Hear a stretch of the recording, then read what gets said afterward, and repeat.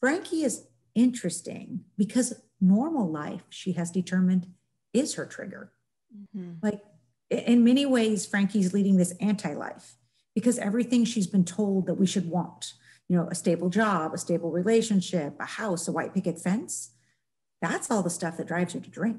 Mm-hmm. But this kind of anti-life of owning nothing, of just going from town to town, but having this really overdeveloped sense of purpose. So at any given time, waking up at the first thing in the morning, I got to do this, I got to do that, I got to find this person, I got to find the person, I got to find this person. That is kind of what's helping her cope. Welcome to Book Reporter Talks To, where our guest today is Lisa Gardner, an author whose career I have followed for a very long time. In fact, I was trying to realize how many years, but we haven't aged a moment. Last night, I was trying to figure out which book came first that I read of hers, and I couldn't do that either. So I do know that today we'll be talking about her latest novel, which is Before She Disappeared, latest thriller.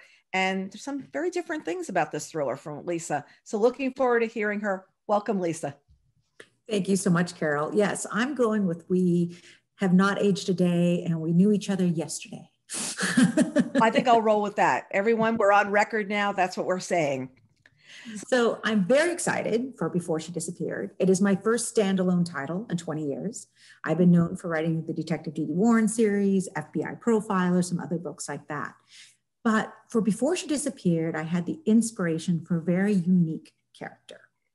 I had read an article about a real woman, Lisa Yellowbird Chase, who grew frustrated by the number of women who are going missing on tribal lands and just the lack of resources, but also the lack of interest to do anything about it. So she became personally involved. And this notion of an everyday person, someone like you and me, no special background or training, actually getting personally involved in these missing person cold cases just captivated me. So that brings us to Before She Disappeared. We have Frankie Elkin. She is a recovering alcoholic, a woman, as she says, short on belongings, long on regret. And this is what she does. She goes from town to town looking for the missing persons that the rest of the world has forgotten. And that brings her to the Mattapan neighborhood in Boston, also nicknamed Murder Pan by the locals, and that's for real. And a 15-year-old Haitian girl has been missing for 15 months. How does a teenager even disappear in the midst of a dense urban population where you have surveillance cameras, witnesses everywhere, where teenagers, we know they have the cell phone glued to them, social media leaving breadcrumbs everywhere? What happened to Angelique Bodeau? And that becomes Before She Disappeared. Wow. So so you hear about this woman and then you start developing your character or developing the plot first? Which one ended up, where do you start? Well, it was kind of a fascinating process for me because one of the things, most of my books really do start generally with a crime, something ripped from the headlines. But in the case of reading this article about the woman, it really was the character. Because by the time you're done reading this, and it was an article in the BBC, kind of left with, who does this? I mean, what kind of person sells their house, all the worldly possessions, and takes on just this mission? And in particular, finding missing persons that have kind of fallen through the cracks, the underserved communities, poor neighborhoods, inner cities. If you go to the Black and Missing Foundation, it is staggering to me the number of cold cases of missing persons the rest of us have never even heard about. Mm-hmm. So there is this real gap, and it's very admirable to have someone step into it, but who does that? And that somewhat really is the kind of driving force behind Before She Disappeared. It is absolutely kind of a fun riddle, like how do you even disappear to get found? But it really is, who does this? And every place Frankie goes, that's the first question she gets. I mean, the police are like, really? You're a professional bartender and you're interfering with our investigation. And the family's like, really? Crazy white lady on our front porch we've never met who's going to magically bring our loved one home? I mean, the question she kind of keeps encountering from everyone is, who the hell are you? And what's your problem? What's your problem? Why are you doing this? I know you love true crime as much as I do. Just really I mean, I remember reading, when I was younger, like these really scary books. And I was, oh, wow, I just think this is so interesting. And it's true crime. It's like, this is what really happened in these places. Do you watch true crime shows as well? Because I know I'm like riveted to watching the series if they have True something like crime that. shows, podcasts. One of my favorite true crime authors, Anne Rule, who sadly has passed away, but a huge influence on my career.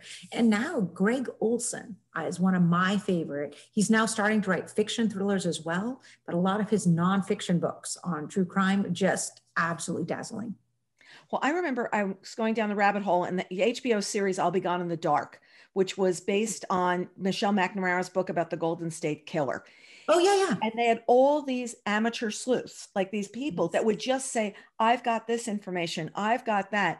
And they were like, the police were looking for this, but not really looking. And these people had all this data and what they'd pulled together. And I was thinking about this, Frankie's alone, she's a lone wolf on doing this. Yeah. But there are so many people where this is what's happening. I was thinking of Lost Girls, which is the story of the prostitutes on the North Fork of Suffolk County on Long Island. And another underserved population that everybody was just, oh, we'll write these people off. We'll write these people off. But I think that you bring in so many different aspects about the human spirit into this as well, because Frankie's damaged. She's got a lot of baggage going on, but she cares. She absolutely cares. What was really fun to me about, creating Frankie Elkin is just this notion of, first of all, I've always written police procedurals. Mm-hmm. So I've always had a Detective D.D or an FBI profiler or someone to do all the cool police scenes. And the whole point of Before She Disappeared is the police came in, they ran all their cool forensics and did all their cool investigations. And 11 months later, they got nothing. Mm-hmm. So I did a lot of research with the police to figure out what would have been done. And then really it couldn't have worked. So that kind of makes the argument for Frankie. I mean, because she can't do forensics. She is not a computer hacker. She has really no cool tricks up her sleeves. She is a professional bartender. And she would argue her superpower is listening. Mm-hmm. It's not being the police. It's going into neighborhoods and talking to real people as a person herself.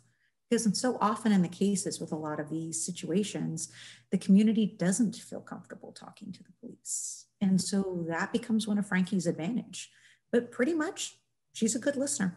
Mm-hmm. She's got that bartender knack for just sitting and listening. She has the bartender knack of anticipating too. You know how a bartender is, you're sitting at the bar and they're looking and they can see so-and-so is going to need a drink and they start moving that way down the bar. There's this way that you're watching the room.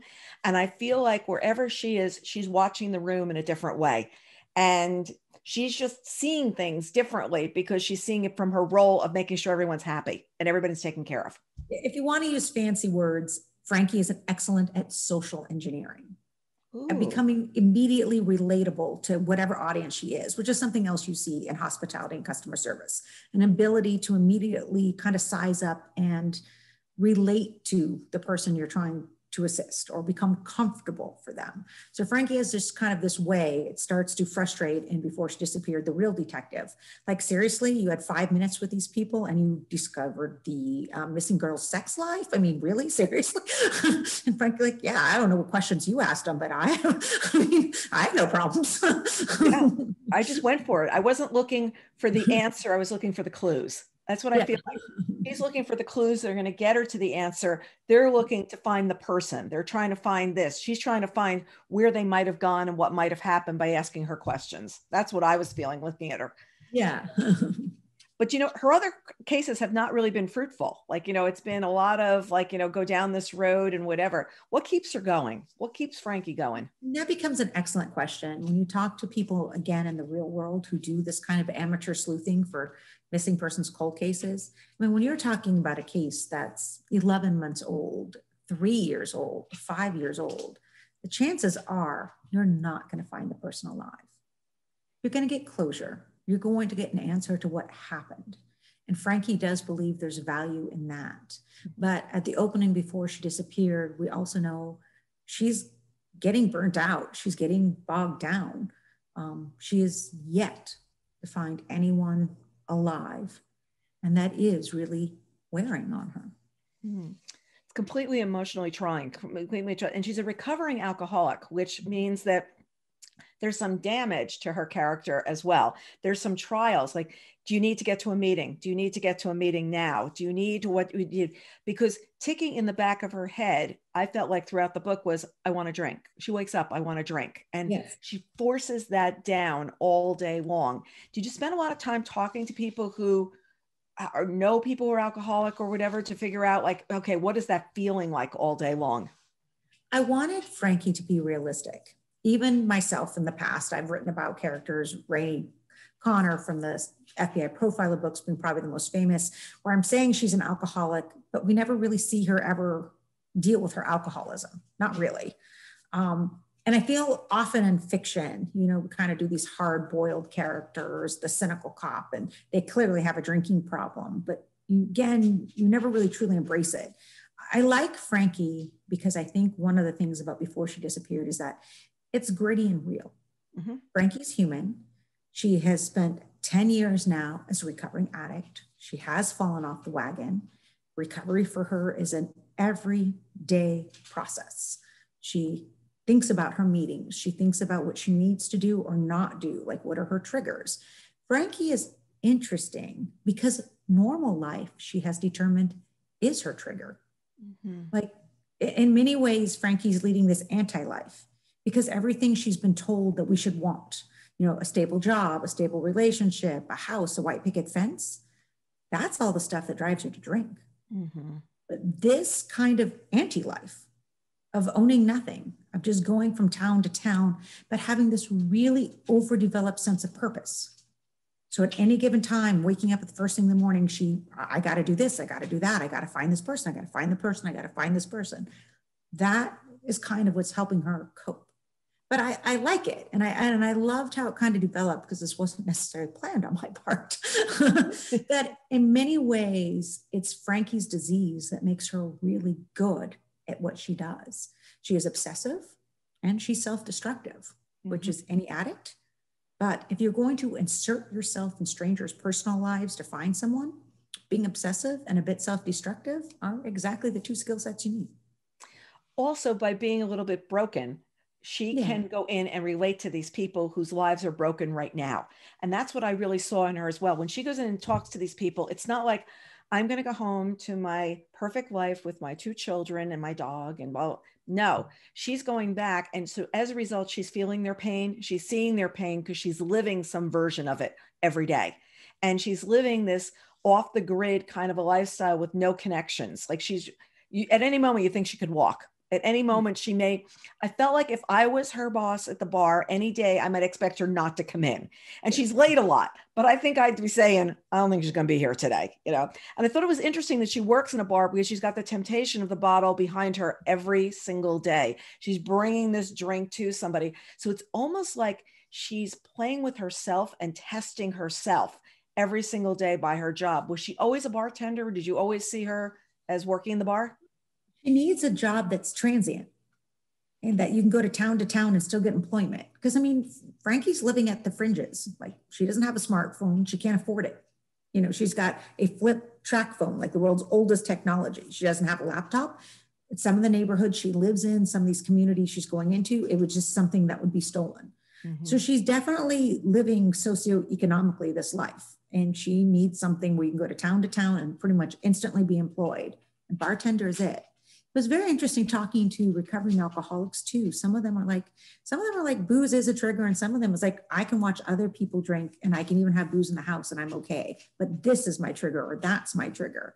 Again, if you want to get into the depth, addiction has a lot of different faces. So Frankie's just one face of it. I'm not saying if you're an alcoholic, you should work in a bar. And it maybe is also slightly her self-destructive streak as mm-hmm. well. To tempt herself all day long, of what she's doing. She also I read somewhere that she reminded someone of Jack Reacher's, Lee Child Jack Reacher. She shows up, does her thing, and then she moves on. Well, I was really seeing that too, because she has minimal possessions. She's carrying them in a bag and she's out of there. And she's not sending postcards back or writing Christmas cards to these people. She's just moving on. a book review that says Frankie is like Jack Reacher with the gift of gab. And I just thought that was I get to do anything with Lee Child on Thursday night. And I thought that was the funniest quote. That is absolutely perfect. That's dramatic, though I would argue she does have a toothbrush. Okay. She does have a piece of luggage, but yes, somewhat similar, which we're all going back to that archetype of almost like the lone gunman, the Westerns where the stranger comes into town. Mm-hmm. And now they're going to solve everyone's problems while they're there. But you also think about the guy who owns the bar. Like, he's there. This woman has come in. He doesn't really know her, yet she's opening up, closing. She's staying upstairs. She does have that cat that we're going to get into in a second. But, she does have that cat that's like the attack cat. But will readers see Frankie again? Like, because I love this character. Does she become the new series character? So this is the irony. I keep not planning on writing series, but writing series. So D.D. Warren was never supposed to be a series character. She was actually supposed to be one chapter for a book where I needed a Boston cop. Flora Dane, who showed up as a, victim turned vigilante, find her. That was supposed to be her book, but she kind of has come back for 4 more. So Frankie is my big standalone in 20 years. And yeah, I'm writing the new Frankie now. It's absolutely going to be a series. I need a 12-step program for that. I don't know. I was looking back and I was like, wait a second, this is the first standalone. I was going through your website last night and wait a second, this is the first one in a really long time. But I didn't have a funny feeling. The character is too well developed. She's too good. And also she's had success. And I think that success is going to fuel her going on too. And I think she's just interesting with her flaws, and she's haunting. You see this woman who's so broken, but so actively working on her recovery. Like, I'm going to be a real person. I can't be a real person the way you guys are real people. So I'm trying to be a real person for me. But her own kind of embracing of, I really am a hot mess, but I'm trying to do better every day. There's something about reading about her that to me that both tugs at your heart, but also is hopeful, because she's hopeful. I mean, she's not a dark recovering alcoholic. She's just an honest one. I mean, that's the one thing is very honest about. I felt she was very, very honest. And a lot of people who have been portrayed as recovering alcoholics are liars. They're just lying. She's not lying to herself about anything. I felt like she's so gut honest with herself about, I need a meeting, or I know this is going to be a problem. And also when she's talking to the cop, she's like, look, this is what you're not doing. This is what I can do. She's very self-confident in what her decisions can be based on, there's little trails, we're going to get to that in a second too, of what's happened to her in the past, that there's this underlying mystery under her that you're seeing things about. And readers, if you're still in the beginning of the book, it will get revealed, trust me, but it's going to be a nice surprise because it's not what you're going to think. So also she is going into this Haitian community and she can go in and ask all these questions. So Searching for Angelique brings us into the Haitian community. So tell us a little bit about that and what the experience was writing about, yes, an underserved population, but a very vibrant population at the same time. So a great deal of my novels have been set in Boston, where I lived for years. I'm now in the mountains of New Hampshire. But D.D. Warren was a Boston cop. And I mean, I still adore Boston and go there regularly. And one of the neighborhoods kind of famous / infamous in Boston is Mattapan. It's one of the highest crime neighborhoods in Boston, so its nickname is Murder Pan, and you'll hear jokes about that in Boston. But it's also known for its really rich cultural heritage with the Haitian community, the Caribbean community. There's a famous parade that happens every year. And that's not to say that's why there's violence. There's really a lot of gang issues. And really the police will tell you it's fractured gangs. It's like almost like, crazily enough, if there was one overarching dominating gang, it would almost be easier, but it's organized block by block. So it was an interesting neighborhood to research, talking to the police. Why is there so much crime? And they're like, because it's not just a hotbed of gang activity, but it's incredibly fractured. So block A is now going to take on block B, who's going to take on block D. So stabbings are a real issue. So I'm one of those authors. If I'm going to write something, I need to go there. I want to see it. I want to walk the streets. If this is what Frankie's doing, I feel like I need to do it too. And I had many people tell me I was insane. You do not walk around Mattapan. But for the record, and this is what I love about Frankie, I love about research. I got a friend, I went in daylight hours because in any inner city neighborhood, city smarts, you don't want to be stupid. But we had the best day. We met the nicest people. Mm-hmm. The book features a lot of the great Haitian restaurants, some are landmarks of Mattapan. Some of these family restaurants, there's no even menu. I mean, they're for locals. The assumption is if you walk through the door, you already know what you want. I, of course, knew nothing, and I can't read Haitian Creole, which is, a version of French. And I mean, they were more than happy. Let us help you. Oh, eat. And then we'd be like, I don't know what I want. What should I eat? And like, oh, eat this, eat that. I mean, we had the best day. And I really do think sometimes, a location can be like a person, like a character in a book itself. It has its flaws, it has its strengths, but it can also fall victim to being stereotyped. Mm-hmm. And my actual experience in Mattapan versus what everyone told me would be my experience in Mattapan, they were dramatically different. I'm really happy I went, and I'm madly in love with Haitian food now. And it's come home and say, wait a second, I need to go back there to get more Haitian food. Absolutely. We ever get done with this pandemic, I'm having more Haitian meat patties. And it's interesting because so many times you're right. People will go in and they know a place. I know what this town is going to be like. I went to school in the Bronx. I went to school in the Bronx in the 70s when it was scary. I mean, it was when you used to sit there, the Bronx was on fire, and we were in our apartments at school were very tall buildings. And we used to actually watch the fire trucks going to the fires, run bets on who's going to get there first. Really tough neighborhood. And when I was a junior in college, when I first moved, I didn't live on campus the first 2 years I moved there. We were actually living in subsidized housing off campus. So picture you take a bunch of kids from Fordham University and put them in subsidized housing with, the rest of a population. We were across from the Bronx Zoo. But I found it so interesting because living there, I learned so much. I learned so much about people. I learned so much about it was this whole experience of you're going to school, but you're living in a community, and you were living in this community in the Bronx in the 70s. It was absolutely crazy. And when I think about that, and the gate was locked and they would drive us back and forth to campus and things like that. But a lot of times we were just walking because we were just the Fordham kids. We were going back and forth. And yes, were you worried at times? Definitely. But it was also where we were living. It was when I was in the laundry room, with this, all these kids that lived in the building that were going down, putting their quarters in the machine too. And they were like 10 years old, waiting for mom to get home. So that had to be a really interesting experience because you stereotype like, oh, this is what it is. And like, no, go live there. Yeah, exactly. I remember one time I swore, my mother's probably listening to this and flipping out, but I swore, and this little kid actually spelled the curse word and spelled it wrong. And I go, yeah, that's what I said. And it was really funny. It was like, he's correcting me and he's going, oh, like this. And I'm like, wow, I'm getting ratted out by an 8-year-old. Here we go. I'm going to tell my mother. I was like, okay, go tell your mother. It was very funny. Angelique what she's involved with is very interesting. And this is really tough, guys, because we're talking about a thriller that I can't give too much away. I can't give away a lot of things that she's going to run into, but it was a really interesting topic that she gets herself wrapped up in. Was that fun to research as well without giving anything away? The real puzzle, and I didn't actually understand this at all until I went to write the book. I'm like, okay, so Frankie is going to investigate missing persons cold cases. So I'm going to say this 15-year-old Haitian girl went missing after school, and it's now been 11 months later. So then I trot off to interview with the police because, especially with a cold case, you need to account for what did happen right after the disappearance, because some policing steps have happened, right? So I want to understand what that is. I spent 3 separate 1-hour interviews with the Boston PD. And by the time I was done, I was like, oh crap. It's not clear to me how this girl could have ever gone missing.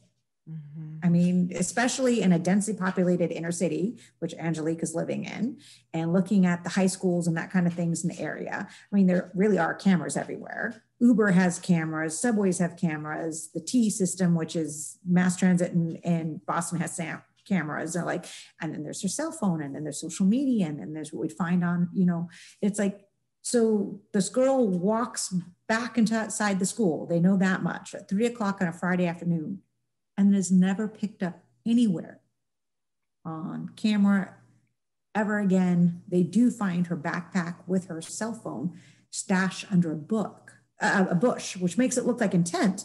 But again, and then she beamed herself up.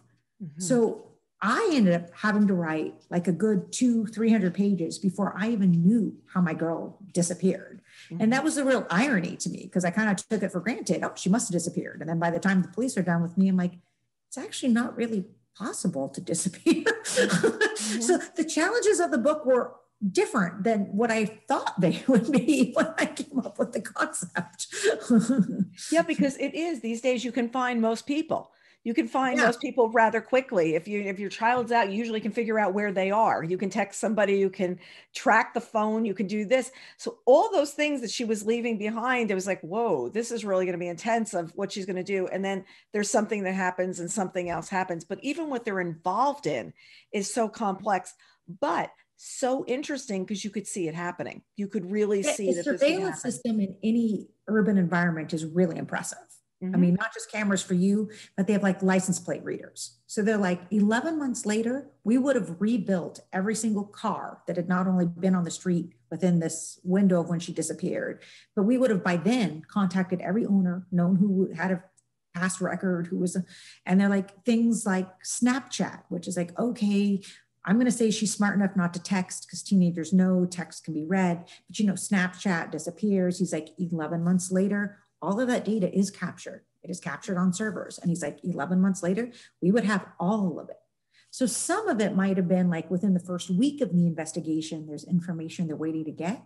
But it was one of the interesting things making a cold case, a major city police department, like 11 months later, the amount of rabbit holes that they've already gone down now, and you know, search warrants, because some of the electronic stuff takes a while. It's not that it can't be done, but it's cumbersome.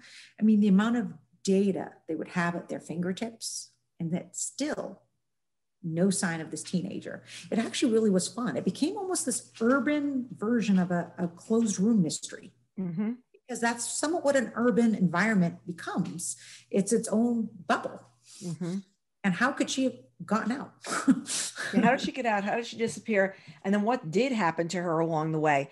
You know, I'm thinking, wait, Snapchat, you can actually find those chats. There are a lot of kids that are watching this. They'll be terrified. It's like, I thought that went away. I have a teenage daughter. So she actually was we happened to be in New York at this time, and I'm doing a phone interview with a retired superintendent of the Boston police. And she's doing, I think, homework. And I chat with him for an hour. Okay, you'll subpoena texts. You can get all the voice messages from the cell phone provider. Blah blah blah blah blah. I'm feeling really good. I hang up the phone. I turn around. My kid's just staring at me, and I'm like, "What?" She's like, "You asked him all the wrong questions." Like, I am an experienced New York Times. What do you mean? She's like, "Oh, good God, every teenager knows that." So you're looking at. She like rattled off all these things. I'm like, I'm going to have to call him back now. I love that. I love that. I saw that at the end, your author's note at the end, and I was like, what did her daughter end up telling her? But I just love that she's listening and go, see, mine might have been going like this while I was on the phone, and I would be trying to figure out, does this mean we're supposed to be going out for dinner, or am I totally on the wrong track of research, you know? It is fascinating how savvy teens are. I mean, they are the technology generation. I mean, they know way more than you and I ever will, and continue to adapt to it. So she was kind of like, oh yeah, I mean, and teens live to thwart their parents. This is actually, that's one of those things that's timeless. Yes. But so use of technology to thwart their parents is kind of like the sweet spot for the teenage years. And once you took that into account, I'm like, okay, now this is getting even more challenging. But when I did follow up with the Boston police, they're like, oh yeah, we know all of that. It takes time, but it all can be retrieved. Well, it's interesting too, because somebody then has to watch that footage. It's not like you're going to come to the exact right minute. Did she leave at 3:20, 2:20? Yeah. You've got to watch in between. And you always watch those shows on TV where everybody's just standing there staring at the screen all day long, waiting for the car to maybe come by. And I always say I'd like sneeze at that point and miss it. And it'd be like, oh, the whole case is up in the air now still, because I missed what was going on. But agreed, you're as a writer now, you're 20 years later in your career, like, or whatever number. We're not going to do the math because then we can figure out where she wrote her first book, folks. We're not doing that today. So when you think about what your challenges were a couple of decades ago compared to now, they're so much bigger as a writer because of what can be found out and what can be tracked, that you've got to keep hidden of what we can't do or have to undo. It's interesting to me because it's the same learning curve I see in law enforcement. Mm-hmm. When I interview with detectives and FBI agents and the like, feel like the toughest part of their career, even for rural police officers, because I've done some books set up where I live in the wilds of New Hampshire with the county sheriff's department. They're like, the hardest part of our job is keeping up on technology. Mm-hmm. You have to. You cannot be a Luddite detective, because this is how perpetrators are getting away with things. Mm-hmm. Anything a teenager is thinking about using to hide messages, you as a detective needs to know. Mm-hmm. Gaming software is kind of the new go-to way of hiding porn, because they're such huge files that you can, hijack in other. They're like, we need to know that, Wow. whether we ever want to play Warcraft or not, we need to know this has become a very popular way of distributing porn and looking like you're just sharing a gaming file kind of thing. And they're like, and we still have our real jobs. So like, we still have 40 hours a week, if not 60 hours a week of actually doing investigative work. And then on our free time, our job is to keep up. And let's think about how fast, technology is changing. It really impresses me. And I'm like, yeah, I'd have to admit at my age, I don't really love technology. I'd like to, sometimes never see a computer again, but you cannot write a convincing thriller. You cannot create today's reality and not know these things. And not know, and also with and we're not going to give anything away, but what happens in your book is a very real thing that can occur. And I had not thought about it, but wow, you talk about a true game. And when you read this, you're going to get what I'm talking about. It's this complete created world of what's going on. And I just found that completely interesting because, but think about it. When I started the novel, I had no idea how she disappeared and why she disappeared. That really was the writing process for me. So I'm so glad it worked out. Yeah, it totally did. It totally did. Well, do you also think about if we didn't have Zoom as a technology, which we didn't know what it was last March, and then all of a sudden it was, you and I would not be talking right now. Promoting this book would be how? Calling people on the phone to do an interview? Seriously, Facebook Live with the shaky cam or stuff like that. What would you be doing right now to be able to promote a book? And thinking about the experiences, you and I haven't seen each other in a couple of years, but to be able to do this and be able to have a conversation, be able to have in-depth conversations as opposed to something on the fly. Exactly. But it's, okay, what else is going on and what else is happening? Because there are also people that are using communication these days and all technology for things that are far more nefarious than what we're doing, far more. Technology is a tool, and some of us use it for good and some of us use it for evil. And my job as a thriller writer is to know both. And I like the fact that I'm blaming being a thriller writer for knowing for the evil. Let's just put it that way. That's the only reason I know that stuff. The only reason you've got that stuff. When I was thinking back to the HBO special, and it was about the DNA and trying to find the DNA, and then what would the DNA be able to link to? Cool. And you are thinking of all these little rabbit traces that people have all along the way. The other thing Angelique's got is this brother who absolutely is crazy about her, and he wants to be part of the investigation. And she actually, he gets assigned things to do to try to help and stuff like that. I just like loving these things, these little moments. One of the things I thought was really important, if you're going to do a missing person, you need to care. You, the reader, need to care about this 15-year-old girl that, of course, you've never met because she exists on paper. And part of that was making her family come alive. So Angelique Vidot is 15 years old. She's been in the United States for 10 years. She's one of the Haitians that came in on the temporary protective status after the earthquake in Port-au-Prince. It's her and her younger brother. They're staying with their aunt. This is highly representative of the Haitian community in Boston. 1-bedroom apartment, 3 people. Because this is some of the other stuff that Frankie starts to deal with, which how also does a teenager disappear when she has no privacy? Mm-hmm. Angelique does not have her own computer. They cannot afford that. She and her brother share. She is sleeping on the sofa. Her brother's sleeping on the floor. So, she's not disappearing at night because people would kind of recognize that. But she does have a loving family. She has a younger brother she's incredibly protective of. She has an aunt who just adores her, kind of calls the children of her heart, but her sister's body. And the other thing Frankie recognizes as she gets to know this family better, because one of the things I think is interesting about Frankie is she considers her contract to be a missing person, because often the family is the problem. Mm-hmm. So her first commitment really is to the missing. And if that pisses off the family, because she's starting to uncover skeletons right or left, well, so be it. Her contract's with the missing. In this case, the family right away, she's kind of like, they really are loving. Mm-hmm. And then Frankie recognizes the younger brother suffering, and giving someone something to do is empowering, because it's the helplessness.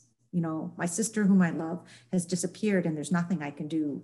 That is part of his trauma.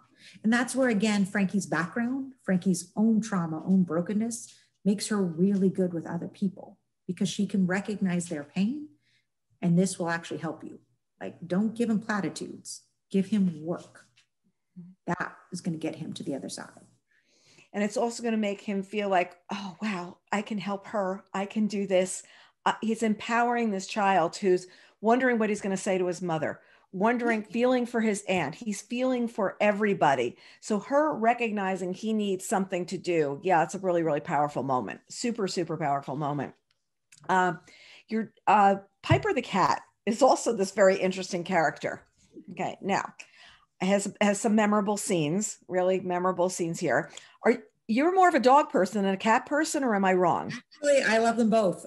Most of my life I've had cats. I ended up switching to dogs because my then husband for a while was allergic to cats. Okay. But yes, my neighbors have this cat Piper, and I swear to you, I am a cat person, and this cat hates me. Has hated me for like 3 years now. Like, all they have to do is walk into the room and the cat hisses at me. And I'm like, really? Seriously? Like, I brought different kinds of cat treats. I've tried also. Yeah. So Piper's, for me, because she loves my neighbors quite a bit, is somewhat this feral, hostile cat. And I'm like, that's it. You deserve a book. You're like the cat from Pet Cemetery, for the love of God. So, and I tell you, I think the go ahead, Carol. I just really feel that the cat is really going to miss Frankie, because the cat's going to have nobody to be hanging out with anymore. You know, she's going to have some food thrown at her, but it's not the quite thing as nipping at the heels or whatever else she's going to do. Little feral cat. Again, for the record, Frankie doesn't have money. I mean, she doesn't. She goes from town to town and she works as a bartender. So she's very light on cash flow.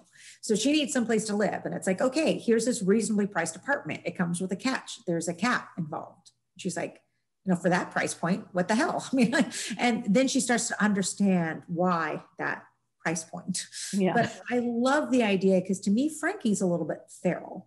Mm-hmm. Yes. Societal norms, the normal social conventions don't really work so well for her either. And Piper's totally feral. So in many ways, they fit very nicely together. I like when she gets up in the morning, she starts negotiating, putting her feet down. Like, where are you? What are you going to do? You're going to come. Now, understanding the cat next door, I completely get this. I completely, have got what's going on. You're also very involved with animal rescue. So I was thinking of that as well, as you definitely have sympathy towards this cat that would get to stay there and would not be put like into the shelter for being mean. Piper is a rescue from my local Humane Society, the Conway Area Humane Society. And I have my own, like, circling us as we're speaking right now, my own dog who I rescued. She was 14 when I adopted her, and she's 17 now and doing great. And it just brings so much joy to our lives, I think, our furry friends. And it gives you companionship when you go hiking and you go places. You can have, you can come with me. A friend the other day said, she was babysitting or dog sitting, not babysitting, dog sitting. And she says, I don't know. I think I'm really tempted. And I wrote and I said, rainy, cold day. See if you're still tempted. Snowy, cold day. See if you're still tempted. You have a couple of benchmarks. You need to borrow the dog on a couple of other days to see if you really want to make this move. Because with the pandemic, we're home so much, and I watch people walking all day long. Most of the people on the really cold days have an animal with them. They're not just out walking by themselves. So it's companionship. So for the record, this is the joy of a senior pet. Because Ruby, my senior rescue, would tell you, rainy, cold day, rainy, snowy day, sofa fire. Sofa fire. This is the perfect pet. This is the perfect pet. Light that fire. Woven into the story of Frankie is this backstory about her life that we just get little bits of along the way. Someone named Paul, references to him come up again and again. Were they there from the start, or is that backstory of her something you added along the way? That's something I'm always curious about. It's interesting to me. Character development to me is organic. And that is to say, I knew Paul, but I didn't know what had happened with Paul. That I feel like this is when you start sounding like the crazy person in the room, but this is the only way I can describe the art of what I do. I mean, the research and the plot to me is kind of the technique. And that's the hardcore working on it. Frankie, from the very beginning, was this voice I heard. And she clearly had this great love, Paul, and something went wrong. It just didn't work out for her. And she feels a lot of guilt about that. And some of it's just kind of this guilt that he loved her so much and she just couldn't do normal life. Like, you know, his vision of their future was just too normal. Mm-hmm. And as much as she loved him, Frankie didn't know how to do normal. But everything else, it just kind of developed and happened. But no, there was no planning involved. You know, I'm always trying to figure out what the plot is there at the front and how much comes in later, but you really write organically. Like you start feeling that character and the character unfolds in front of you. It's a giant hot mess. And then there's a lot of revision work at the end to make it all like actually look like it fit together versus the Frankensteinian that I started with. Your writing process is your writing process. I mean, some people like to plot, some people, I'm called a pantser, like writing by the seat of my pants. And your process is your process. So can you turn it off? Okay, it's time to eat dinner. It's time to go cook dinner for your daughter. It's time to pick your daughter up in those years that we were driving people around. Can you just stop, or does your head keep going while you're sitting at the traffic light of what's going on with Frankie? Do you turn Frankie off or keep it going? If I've closed out a scene and things feel temporarily resolved, the result for that chapter, I can switch gears. If I don't like what I wrote, if I'm mid-scene and it's going poorly, but now I have to stop and do dinner, the family will tell you I'm not terribly present. Mm-hmm. Like I physically show up, but clearly my brain is still typing away. Mm-hmm. Mm-hmm.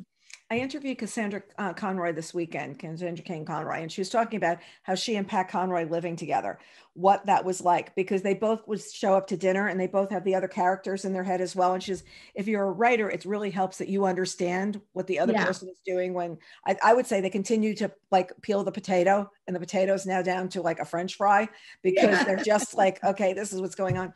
And if somebody doesn't understand living inside your head, I think it's very difficult to say like, oh, wait, she's making salad, but she's also doing what? You know? Yeah, exactly. Just moving on with this. So usually you've said it's 3 months of research, 6 months to write, 3 months to move it all around and reconstruct and rethink. Is that still what the schedule is? Pretty much, yeah. And every January to beginning of February, the new novel comes out. So this time next year, we'll have the second Frankie book. Wow. So when you're doing this, like what part are you at right now on the next book? Are you? So I've completed the research and I'm starting the writing. Oh, so wow. Between you and me, and don't tell anyone I've done, the writing part's not going well yet, but it will. At any time now, it's going to just click. This is just a very strange year to try. And I mean, I get up in the morning and there's certain things I plan to do and then other things get in the way. And it's just that, okay, I have to go do this. And then all of a sudden I do have 3 a.m. nights where I just pour through things and get them done. And I think that's because you don't have to get up at 6:30 to get, drive into the city and do things like that. But yeah, I think a lot of people said the writing or the parts of it are not going exactly the way they will, but it's going to get fixed soon, All authors talk about attention span is harder now. Mm-hmm.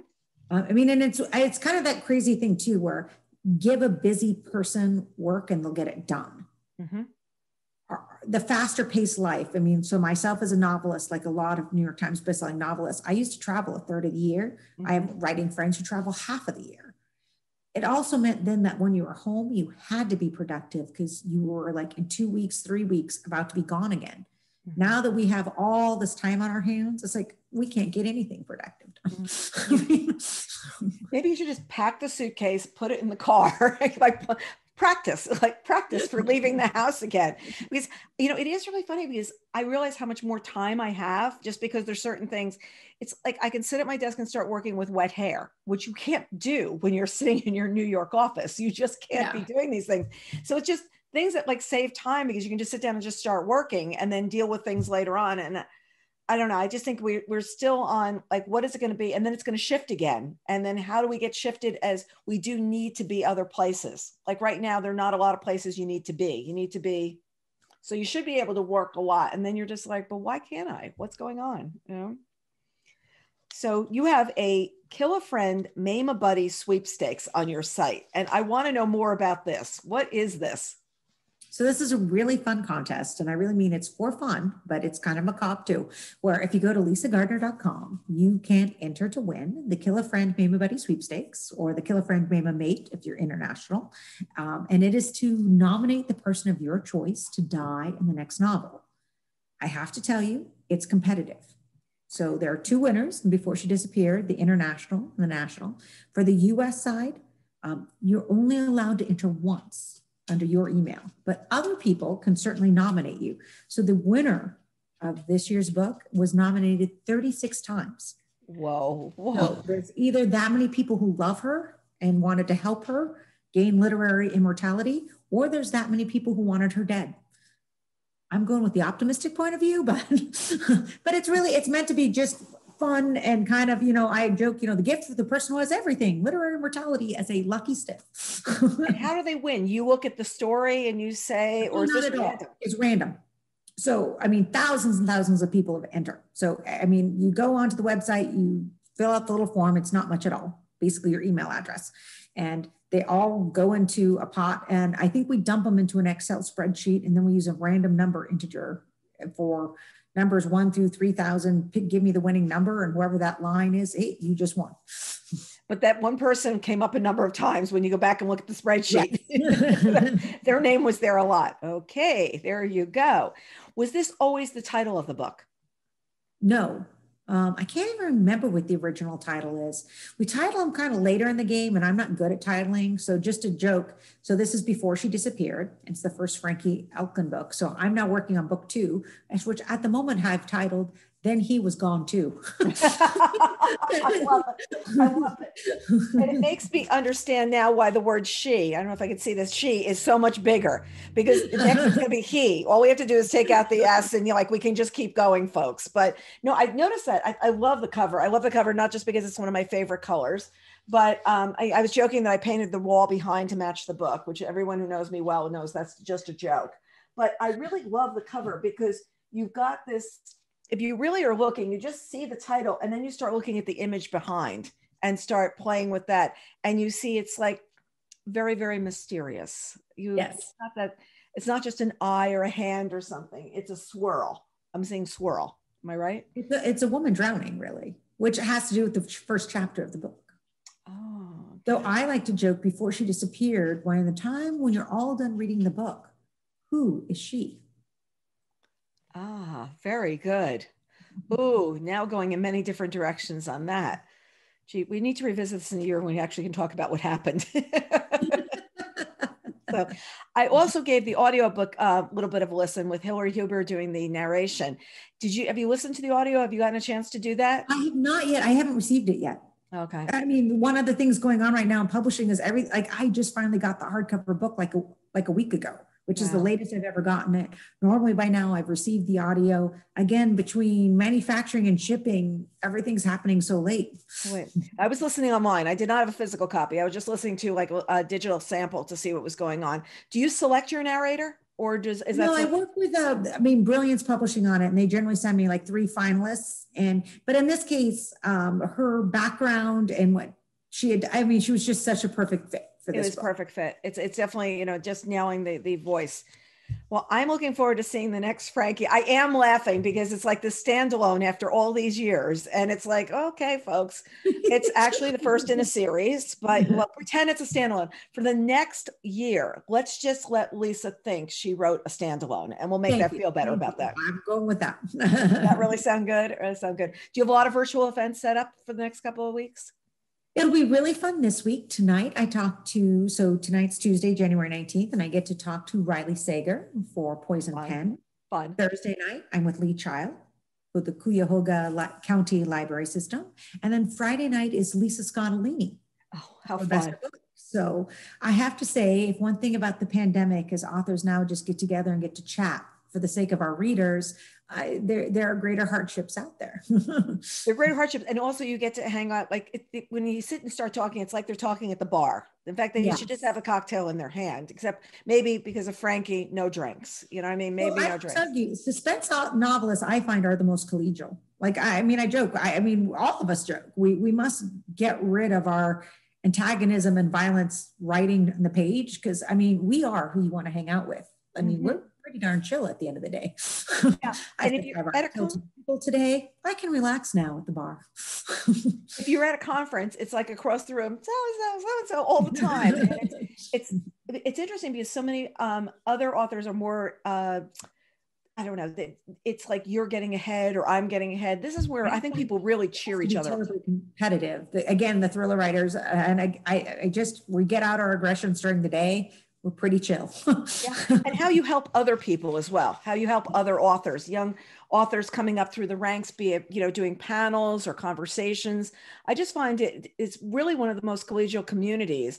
And I can just picture you all now zooming away because you don't have to be any place. You don't have to go anywhere. It's just perfect. I'm still doing a lot of things on behalf of the international thriller writers. If you're a suspense novelist or an aspiring suspense novelist, please absolutely check them out. Amazing resources, an amazing group. Did you do anything for their winter chills for the program? I didn't this time around because I was so busy already with these events. I couldn't cycle in the winter chills as well, but we're now putting together Thriller Fest this summer.